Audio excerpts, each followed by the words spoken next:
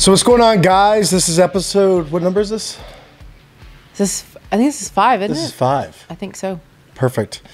And we have no topic to talk about. We didn't say, hey, let's talk about this. Nope. At all. So we're just going to chit chat. We're going to talk it up. I love it. This is brought to you by Topo Chico. Just Cheers. kidding. It's not brought to you by Topo Chico. If it was, I feel like we'd have a more luxurious studio. For sure. For sure, yeah. It wouldn't be but we just like homemade. They're so good. I mean, that bite is just... So we had Keith out he came out, what, was it last week? It was last week. Last week. Pretty much the brains behind the book Unafraid. He pretty much made it awesome. And it was fun having him here. Like, I loved having him here. It was awesome. Yeah. I mean, I'm not going to lie. Like, having a guest in the house is always weird, right? Because you're like, can I... Fart? That's what you want to say. That's, everyone knows. That's Can I fart? Can I, like, do I have to make dinner every night? Like, you know, can I walk around in a robe? Are all of these things acceptable? And I guess it just depends on the guest, right? I guess the biggest thing acceptable is how I'm staring at a bar right now. I just really it's just for some reason we just can't get this. I think that's good. That's good right there. Yeah. Zach, the podcast guy, said 6 inches from your chin to the thing. Oh, sure. Yeah. So you know. So. Anyways. But it was super cool. Like, dude, he's such a good dude. He is a good dude. He's such a good dude. It was awesome to get to know him because that was my first time meeting him. Mm-hmm. Like he knows everything about you, pretty much. And I pretty much know everything about him, so that's kind of scary.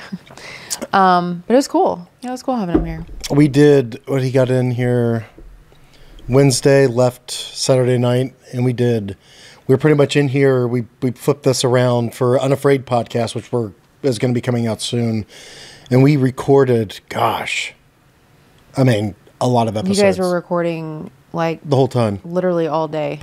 Probably 15 to 20 episodes. A lot of cool stuff coming. It was fun. It was so cool. A lot of good ideas. A lot of stuff. But we're back. So that's kind of why we're a week behind on ours. Yeah. As we had some stuff going on, and then I found out that I was anemic. Yeah. Well, which sucks. Yeah. So I was gonna ask you because we never really talked about that, but we did for a little bit. But I was gonna ask you, like, was that emotional for you? Like, was it draining, like emotionally draining to kind of like go back through the chapters? And it's always emotionally draining to go back and talk about some of that stuff. Some of the stuff, man, every time, I mean, I've read the book cover to cover at least 5 to 6 times. Mm-hmm. Every time it's something like will strike me with the kids, something will strike me with losing buddies, something will strike me with just being the douchebag I was, something will strike me with how awesome and happy I am right now. Yeah, it's emotionally draining. It took me out. I mean, I was tired every night. I mean, you saw it. I was exhausted. Pretty much every night. Like, fast forward. Your face was white. I was white. Yeah, you guys will see that in the Unafraid podcast episodes if you watch. Yeah, that one. It was actually kind of scary. But I found out I was anemic, so I was super low on iron. Yeah. And to be honest with you, I was probably the day that he came. Mm-hmm. I started number 2. Well, I was pooping up tar. It was like tar. Yeah. It was. Which is like the number one sign of like you have blood in your stool. Well, okay, so that went on for like 2 days, and then it stopped, and then I was just done. I had no energy. Walking up the stairs, I was out of breath, like I was done, and then went to the doctor and low on iron, and getting old sucks. Yeah, well, so we think that he has an ulcer. Yeah, that's when you know you're getting old. Which we'll figure that out. But like, if you too have these symptoms, go see a doctor. Go see a doctor, and you may also have an ulcer. Yeah, I mean, like, your health is extremely important. So if you don't have that, you got nothing. Well, it's not every day you wake up and you start pooping out blood, but it didn't look like blood. It was like just dark. I have to sneeze. I need to sneeze. Well, God bless you. Don't you hate when you pointed out you got to sneeze? Do you really have to sneeze though? Honestly, you're not going to sneeze now. No, it worked. Yep, just like that. Sneezes are nice. But yeah, it wasn't like bloody. It wasn't like blood. It was like purple, and I'm not trying to talk about my poop, but like, okay, it was just bad. not normal. It was gross. It was not definitely normal. So, We're gonna digress. So there we go. So your health is your wealth. True story. So that's what's happened with us the last week or so. So we're back at it. And then what else has been going on, babe? Well, that awesome event that we went to last night. Oh yeah, and what was that? Halo for Freedom. Halo for Freedom. We were invited from your friend. Yes. We went. Yep. That was actually kind of cool. It was very cool. Yeah. Like to be able to, I mean, basically what it is it's for wounded warriors. It's this organization that came together and, they help what's the word? Like if they need veterans with disabilities. Right. So like you were mentioning earlier, if they need like a ramp put in their house or whatever, like they help with that kind of stuff. And it's just like a good sense of community, like to have all those guys there. I mean, like just being there last night, like I was super like proud. Yeah. Because you're just surrounded by people that there's not enough of in the world. Yeah, it really makes you think, because we've been to these kind of events a lot with like military veterans and people that are injured or wounded or whatever it is. And it just gives you perspective on life of like me pooping out my tar is nothing that some of these studs have to go through, like losing both legs, losing an arm, losing an eyeball. I mean, it's freaking crazy. I was like, dude, it takes you back, especially when they do the Star Spangled Banner. Yeah. It takes me back to like Louie and Mike and Nate and Extortion Guys and, other buddies. It just takes you back. And I think we were talking about that. And I was like, does that ever go away? I wonder if that ever goes away. And that one guy... Oh, my boob just hit the bottom. Got up. Did it? Lucky you, freaking Mike. That dude got up. That was a POW at Hanoi Hilton for 6 months. And he gets up and he starts talking and he starts just crying. Like you can just see the emotions start coming out. And I'm like, okay, there's the answer. It's never really goes away because that's been like, what, 4 decades? Yes. So it's just like stuff like that really hits home. I mean, that's the stuff you just don't forget. Like you see an image or something or a tragic event happens, like maybe a car accident or you lose a loved one. You just don't forget it. Like it's always there. Yeah. It's always there. I guess that's why they say like, hey, guard your eyes, guard your mind. Yeah. Whoever they is. It was a really, really, really cool event. Like just like the older, I mean, just like like Vietnam guys and those guys are studs, man. It's so, I don't know. Just the sense of pride. I don't know. I mean, I have no other words for it. It's just really awesome to sit there and like listen to them tell their stories. And, we were talking about how each of these events that we go to, there's like one common theme. There is one common theme. Every time. Every time. And what is it? God. It is God. It is God. And it's kind of crazy. Like, we go to those things and your mind wonders, like, what's their family like? What was it like there? And first of all, Vietnam dudes are, in my opinion, like, tough as nails. Like, after being in Iraq and Afghanistan and some other little conflicts, war is different. It's evolved with technology, night vision, assets above. It was a different, like, you're kind of more on your own, in my opinion. Yeah. I think we're kind of like pampered in war. I mean, war's war, don't get me wrong. I'm not taking away from the guys that have fought and have passed and stuff. It's still war. People are still trying to kill you. Let's not take away that. But it's a different beast. They're both beasts. It's just a different beast. Yeah. But yeah, like there was you want to tell me about the guy that lost his squad members and the guy with the patch on his eye? Lost his arm? You tell the story. Let me tell the story? Yeah. So there's this dude, and I'm sorry, I don't remember his name, but he has a book out, and he was a Force Recon guy, and he was in Vietnam, and he was telling he was with a squad, which is like 13 guys, and 11 of them passed. They were ambushed, they died. Only 2 survived. He was one of them. He lost an eye, and he also lost his arm. And he was telling his story. And it's just like, and then, the theme of God comes up and it's like, man, and then it clicked. Like everyone's talking about God when they're at their worst. Like when nothing ever seems to like it seems like it's imminent doom. Yeah. Default by human nature is to please God, don't let me die. Yeah. I've done that. I remember when I was on helicopter rides going in to do an operation or leaving, and I wasn't even, I mean, I believed in God, but I wasn't like a follower of Christ. And my default was like, hey, God, take care of me. I never had a relationship with God or Jesus or anything like that, or knew near what I know now, like studying it and really giving over my heart and life to him.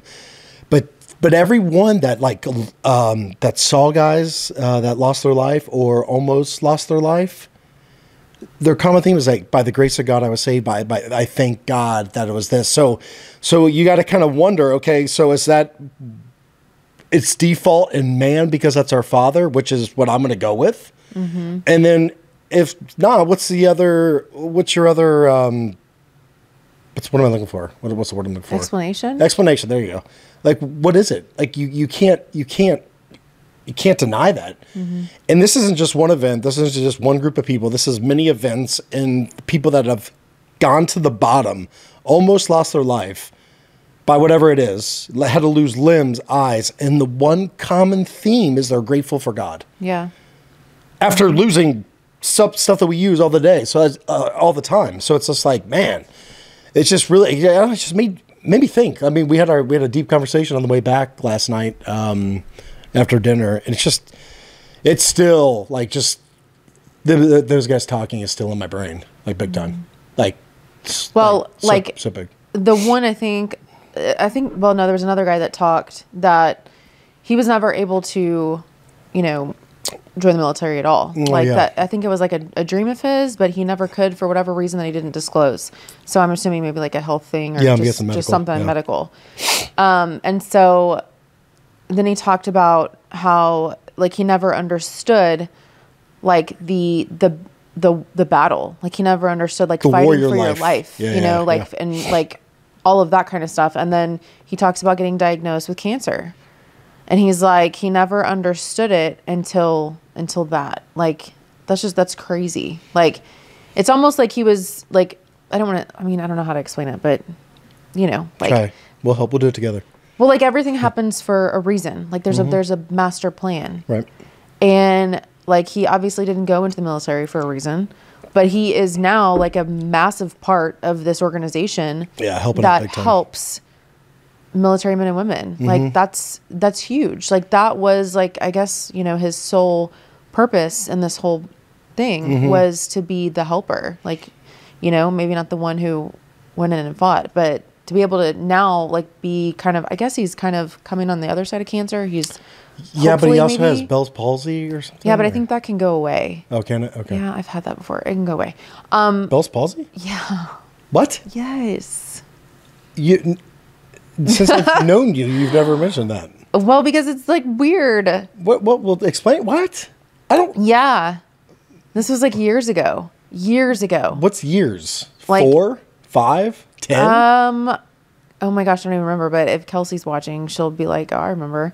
She would always make fun of me because, like, how his mouth was kind of like. Yeah. Yeah, that's what happened to me. Huh. Yeah. It was like a virus that I had or something, and like it led to that. What is it, Bell's palsy then, or is it something else? It was I had like, I don't remember if I had like Bell's palsy is like big, like you can't get rid of it. Yeah, you can. Oh, okay. I don't know. I don't it's just it causes like your muscles to like droop or like, I don't know how to explain it. It like relaxes your muscles, I guess, in your face. Right. And so I would smile and it would be like crooked. I'm trying not to laugh at you, but I can't help it thinking about it. He had it very, I know. His was severe. But anyway, so back to what I was saying is, what was I saying? That it was just cool that like, I don't know, like his plan didn't work out because God wanted something different to happen. It definitely got diverted, but he still did something about it. He didn't stop in his tracks. And what's the one thing he said? He said something that was so freaking awesome. We actually talked about it today with some other people. That in life, like bad things are going to happen. And so you have two choices. You either deal with it or you don't deal with it. And if you choose to not deal with it, it's going to deal with you. It's going to deal with it. That is so, he said that was very good. whoa. That Yeah. is so true. It is so true. It doesn't matter what it is. Yeah. It's so freaking true. Everyone, like, a lot of people, I think like, oh, why is this happening to me? It's just, what did I do? And it's everyone. Everyone's Yeah. got something going on. We've mentioned this before, and we'll mention it again. It's so true. You rise up, you man up, if you want to say that, or woman up, and you tackle the obstacle, or you don't, and it's going to tackle you. Yeah. And that's where we get our little baby victim mentality, in my opinion, is like, oh, we can't do anything about it. Like the whole can't word. Like, you got to rise up and freaking squash the problem. Yeah, I mean, and see, I could see it in a different light also. I see it too as like, you know, I always look at like health-wise, you know, because I'm going to like live as long as I can. And so I'm like, okay, if you have like a health thing that is like a big deal and you don't approach it and tackle it and you just keep thinking like, oh, it's not that big of a deal. It's not that big of a deal. It's not that big of a deal. In my mind, whenever I heard him say that, it's like, okay, then it's going to take over you. Are you talking about my Tari poop right now? Yes. Well, I'm dealing with it. We are dealing with it. No, It's not like I'm talking about anybody that like, you know, has like a, like, just whatever. Right. You know, You gotta take care of yourself. You have to take care of yourself. Yes.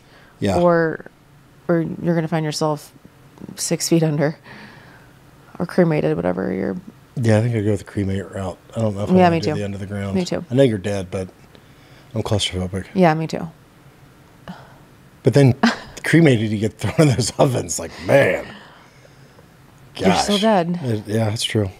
Anyways. Yeah, it was. I'll tell you what, man. Listen to those guys speak. It provides some crazy perspective on life. Like they are just genuinely happy to be alive and to help out other people. Yeah. It is so freaking cool to see that, and it kind of like goes down the internal checklist. Like, are you doing this? Are you doing this? You probably should be doing this. You know, like helping out more people. And it was just cool to see. It really was. It was awesome. I'm glad we went. I'm so glad we went. Yeah. Like the POW that was talking about, like, you know, whenever he was captured. Can you imagine? No. Like, can you imagine, like, what did he say, for how long? 60 days solitary 60 days? confinement. Like, and like you're That'd be insane. Obviously, like, there's no English being spoken, right? Like, Well, he said he said the word, punished, but he said it sounded like Spanish. yeah, like we're gonna learn Spanish. Now you're gonna be punished. Yeah, right. And I mean, and then Funny like, now. I mean, I teared up whenever he talked about the day. I mean, he knew the date whenever he was set free. He knew the date. He knew the date whenever he was captured. He knew the date whenever he was like set free. And then he choked up, and then I choked up, and I'm like, can you imagine? And so like he could have died. Yeah. He could have been beaten to death. He could. I mean, who knows? Which happened. Yeah. Yeah. And then you like come on the other side of it, and it's like he was standing there at that podium telling that story. He was grateful for his wife, like just all the things. And it's just like, holy crap. Like, I don't know. That I liked his story. His story hit me pretty hard. His story was cool. Like those Vietnam guys, like I said, dude, there's just so many, they're just tough as nails. They were like, They're such they badasses. were put in a very bad situation over there, and then they came back and pretty much literally spat in their faces by American people that really had no freaking clue what's going on. Yeah.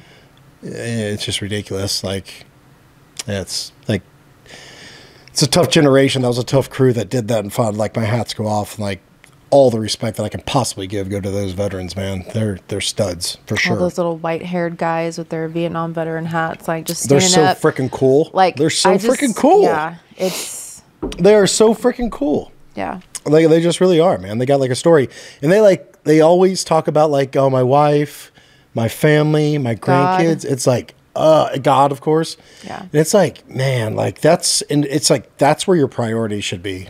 It really is, and I'm sure for a lot of guys, and it was the same for me, and I'm sure for many people that are watching, is it takes some shit for you to open your eyes and see what the heck's going on and what you're missing and get your freaking priorities straight. Get your house in order. Get your house in order. That's perfect. That's good. Yep, that's very true. So, yeah. Well. Oh, did you want to say something about? Oh yeah, that's our new shirts right there. That's our new shirts. I know you're not going to do this. Can you do a little show?